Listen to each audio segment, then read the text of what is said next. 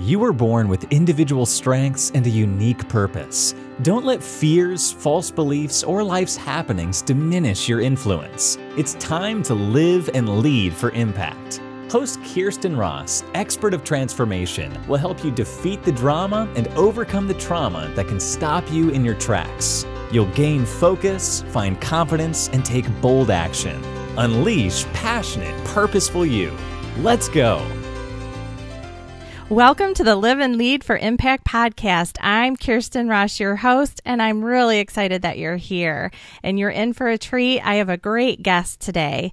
His name is Matt Woodrum. He's married with 3 daughters, is passionate about sending a call out to men to understand the value that they bring to their families. As someone who grew up without a dad and worked within the prison system, Matt has seen firsthand how growing up without a dad can negatively affect our children. His business is Wrestling with Fatherhood. I love that name. And the website, which will be on the podcast notes for today, is www.fatherhood.com. So wrestlingwithfatherhood.com is what that stands for. So welcome, Matt. Thank you so much for being here. Thank you. I'm excited for the interview. Yeah. Well, I am really excited to dive a little deeper into what you're up to. And then you have an incredible story about why you do what you do. So let's just start, since I just said the name of your business and a little bit about what you're doing. What is it? What's the impact that you're motivated to make in this world? So my entire business, my entire focus is all about equipping men to discover their strengths, understand their value, accomplish their goals, and live out their dreams to become their children's biggest heroes. So I am really on a mission to help men to understand that everything that they say and everything that they do completely impacts their children's lives. At the same time, everything they don't say and everything that they don't do completely matters to the children. I love that. And I think it's just something that happens in our society. I think too often men they kind of minimize their impact and don't realize the difference that they can be making in their kids' lives by investing in them. And, whether they're investing or not, they're kind of minimizing and saying, it's not that big a deal. And so I'm so grateful that you are out there and making sure that men realize that they're 100% valuable. Yeah, definitely. It's crazy when you turn on the media, when you turn on the TV and movies and listen to music, how undervalued men and dads' roles are in life today. Yeah, that reversal that's happened in our media, definitely. With men, they're sometimes the bubbling idiots in shows and, and things like that, and how unfortunate, because, yes, men are important. So let's talk a little bit about the incredible life experience that you've but definitely been through some challenges. So these experiences, though, have led you to the great work that you're doing. So why don't you share a bit about your story? Yeah, definitely. So kind of the 50,000 foot view is that I was adopted when I was 4. The reason I was adopted was because of abuse, neglect, kind of anything that you can put under that umbrella happened to my sister and I. And so, as a matter of fact, my first words were actually Scooby Doo, if that kind of gives you gives you an idea. And so then when I was 7, my mom and the man that I called dad, they got a divorce. And, it was because of a failed business. He wasn't sure how to handle a family and love. And then, I saw him once when I was 12. And then when I was about 16 or 17, my dad ended up taking his own life. And I went to the funeral, and it was one of the toughest things I've ever mentally and emotionally had to do. My mom remarried my stepdad. My stepdad is a great man. He's a good Christian guy, elder in my home church. But we didn't have that father-son relationship like every boy desires to have, when you get a new dad or when you get, a new man steps into the picture. When you fast forward, I had a lot of different college failures and just was kind of down on my luck and was really, man, why am I here? Why am I on this earth? And I met my wife at that time. And as a matter of fact, my wife is a speech and language pathologist. She was about to walk into her master's program. My wife was one of those people and still is, very intelligent, 3.8, 3.9 GPA, took school very seriously. And here I am, somebody who had just failed out. And that's actually one of the biggest things that I told her when I first met her. As I said, her name's Jocelyn. Jocelyn, I'm a huge failure. You deserve somebody who is so much better than who I am. And she turned back to me and she said, Matt, anyone who talks to you for 5 minutes can tell that you're intelligent and that you're passionate. And that was life-changing for me. It really motivated me to, understand, my own learning style. I went and got my associate's degree in psychology and went and got my bachelor's degree in counseling. I had, 3 daughters of my own. And through all of that, I was able to forgive my dad and forgive, not being around and some of the different experiences and stuff. And so one of my friends said, man, you've got such a passion for fatherhood, and was able to forgive your own dad, and you love your own girls, and you're not letting these different things cripple you. And they said, why don't you take a look at this coaching thing where you can come in and that you can preach this message to men on how valuable that they are and that they have an essential role into our family system. Such important work. And, thank God for your wife then, girlfriend, but the strong woman spoke into your life so that you could feel your value and your significance. Absolutely. And then, that gave you that, it sounds like that little transformation in your own life that put you on this path. Thank God. Absolutely. So, it is amazing. You have been through so much. And, like they say, we turn our trials into our triumphs when we use what we've been through in the service of others. So thank you so much again, I'll say, for the amazing work that you're doing. So when you look back to some of the outcomes that you've helped create in this world, can you think of one story, one impact that you made that really fuels your passion or keeps you going through those tougher times? Yeah, I have a couple. The first one is every time that I come home, every time that I wake up and I get a chance to see all 3 of my girls, it's a huge reminder that I have this opportunity, that I have the privilege of giving someone, this human being, the dad that I never had. And that is something that is very powerful. It's inspiring. It's encouraging. One of the other things is I had the privilege of doing prison ministry for 4 years. And when I would talk to them about no matter what your past is, no matter what mistakes you've made, that you can continuously take small steps forward. And eventually you're going to turn around and you're not even going to recognize the person that you were. Instead, you have a chance to change your family's history. And, you can start today. You can start now, like, as soon as you're hearing this podcast, understanding how important you are and that your children need you. Awesome. So what are you focused on next? What's the next big thing? Where are you taking this work? So my next big thing is I'm going to be starting up some mastermind groups where we're going to have a couple of different communities of men where men can come together and they can share their passions, their hopes, their dreams, and that we can instill that value into men and help them to understand that they are, important to our family system. It's funny, when I did prison ministry, I learned an alarming statistic, and that was 88% of the men and women that are in our prison system grew up without a good dad or at least a good male role model. And so that was one of those things that was definitely life-changing in my life. And so I want to bring together this community of men so that we can lock arms with one another and we can say, hey, you know what, we are valuable. We can do this. We can raise up great sons and daughters. I love that. I think, we're all designed to live in community and lock arms, like you said. And, I think men have, you can speak to this more than me. I just know by reading about it. But, men, I think, have a tougher time being vulnerable. Even, they feel like they have to be the strength, and probably it's tougher, right? To be vulnerable, share fears, hopes, dreams, all that kind of stuff.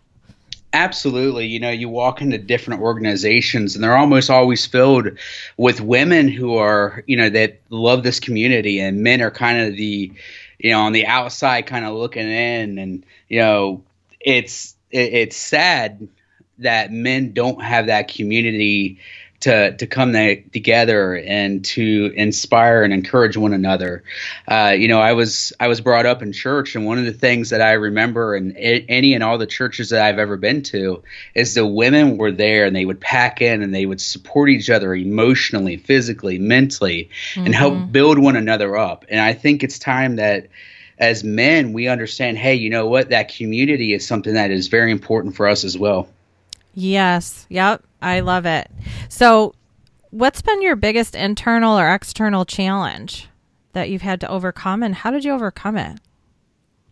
Oh, my biggest internal battle is most of my battles are almost always within. And I think that I face what I call the imposter syndrome, where I don't know, and I feel I feel at times that I'm not good enough to make or lead this, what I'm calling an evolution. And, as somebody who grew up without a dad, how am I supposed to lead a group of men and tell them how they can personally develop so that they can lead their children when I don't even have that role model? I'm wanting to be a role model for something that I don't have any idea about. And one of the things that really helped me to overcome that, and that continues to help overcome that, is that when my wife was pregnant with our first child, I asked my father-in-law, I said, what is the greatest piece of advice that you can give me about raising a great kid and a good daughter? And he said, Matt, the biggest piece of advice that I could give you is that you're going to make mistakes. Yeah. There's no perfect parent. Yeah, definitely. And I looked at him and I said, wow, like, how is that supposed to be encouraging? And he goes, once you understand that you're going to make mistakes, then you will figure out how to be better and to walk forward and to become a better dad each and every single day. And that's something that I really value and I love. And then the other thing that really helps me to overcome these fears and this, the feeling of not being good enough is my wife reminds me every single day that I am capable, that I am smart enough, and that, I need to listen to my own message sometime about it doesn't matter what your past failures are. What does matter is the steps that you take forward. It doesn't matter what your past family's failures are, but instead it matters what you do today to make a better tomorrow. Wow. So, again, I'm going to say you have an amazing woman by your side. And I think that you are awesome as well, but it sounds like you have this amazing woman who is speaking into your life still, got you on this path, keeping you solid there, overcoming your internal, that internal voice that's trying to shoot you down, and helping you and right by your side, getting you moving towards making this big impact in the world that is so, so needed. So what words of wisdom do you have for others who want to make their impact? The biggest thing that I would say is that, a lot of people tend to think that we are a product of whatever our environment or the event is. And I would say while that plays a part, that is not the entire story. Whatever you want to accomplish, you are absolutely capable of accomplishing that thing. No matter what your parents did or did not do, you, whoever's listening to this, can change the very fabric of your family's history. It's not it doesn't matter what your failures were in the past. Yes, they're learning experiences, but those are not what defines you. Thomas Edison once said it's not that he failed 9,999 times, but he got 9,999 lessons. And when we change that mentality of understanding that our failures don't define us, they can help us to move forward. I've got a friend named Kent Julian who has what he calls the equation of life. And that equation is E plus R equals O. E stands for our environment or the events in our life. These are the things that we cannot control. My dad walking out of my life, my parents getting the divorce, and there's so many different cases of different people that have events happening to them. People who grew up in a town that's infested with drugs and alcohol. But what's funny is that there's that R, and that R stands for our response to any given situation. We have a choice to make each and every single day. We can make the choice to copy and to follow in the footsteps of, like my dad who wasn't around. And so I could have that excuse, or I can own my response and I can own my responsibility and I can change the outcome. E plus R equals O. And say that person's name again. His name is Kent Julian. Okay. Well, I'll put his information on the show notes too. Great. Well, those are wonderful words of wisdom, and it sure, hopefully people are hearing that and feeling empowered in their own lives. Because when we think that we're stuck or we have to stay on one specific path, if we're going through life as a victim, we don't have a lot of power to change. But when we own it and realize that we do have the opportunity to take responsibility and own our actions and reactions to our circumstance, that's where the power lies. Taking life into our own hands. Exactly. One time at camp, there was somebody who came up to me, and I had just got done telling my story and didn't leave out a lot of the details and got real personal with it. And the person came up to me and they said, you've got two options. And this is what I would tell, your viewers and the people who are listening to your podcast and who are wanting to get motivated and encouraged. And that is, when you look at your story, you have two choices. You can either take that and you can go, man, my life stinks. And I've had so many horrible things. And you can use that as an excuse to keep on just doing whatever it is that you're doing. Use it as an excuse to, pick up the bottle. You can use it as an excuse to further your addictions and stuff like that. So you can either use your story as an excuse, or you can turn your story and turn it into a testimony. Awesome. Well, I tell you, the whole time you're talking, your passion absolutely comes through. It's so clear that you are, in the zone of what you were made to do in this world, and that you are so excited to create communities of men who are locking arms and realizing and then living out the value that they bring in their families and in their communities. And, I'm so excited to see what happens over the next year, 5 years, 10 years, the impact that you're going to make and how wide it spreads. So just as a last, one last question, how do you stay motivated during those tough times? Is it your wife again? She definitely plays a big role in that. She's a huge part of my world. She's absolutely, as a person of faith, God definitely is that big encourager, and he blessed me with an incredible wife that is a lot more than what I could ever imagine. But what keeps me motivated, I would say is one of two things.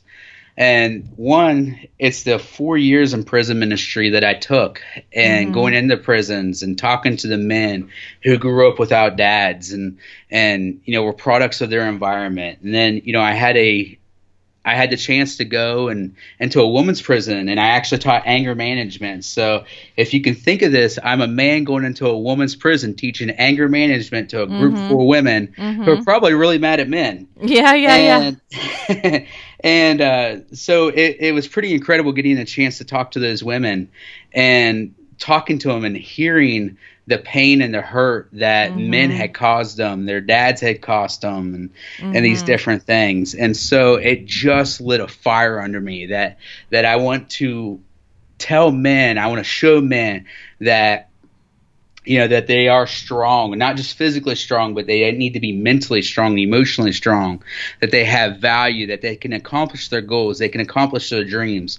And as men, when we do that, we can change the very fabric of the place that we're living. It goes from anywhere from the poverty level all the way up into politics.